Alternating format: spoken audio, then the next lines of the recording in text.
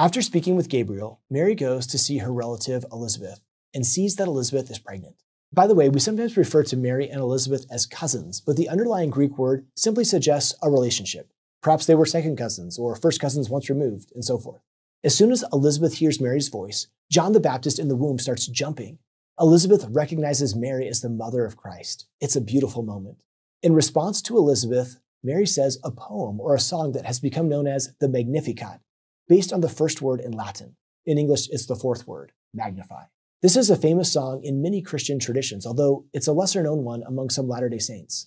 Let's read it together in Luke chapter 1, starting in verse 46. And Mary said, "My soul magnifies the Lord, and my spirit rejoices in God, my Savior, for he hath looked with favor on the lowliness of his servant. Surely from now on, all generations will call me blessed, for the Mighty One has done great things for me, and holy is his name. His mercy is for those who fear him from generation to generation. He has shown strength with his arm. He has scattered the proud in the thoughts of their hearts. He has brought down the powerful from their thrones and lifted up the lowly. He hath filled the hungry with good things and sent the rich away empty. He hath helped his servant Israel in remembrance of his mercy, according to the promise he made to our ancestors, to Abraham, and to his descendants forever." What a beautiful song of redemption. The Lord is showing mercy. He is filling those who are hungry. Reflect for a moment on that first line, "My soul magnifies the Lord."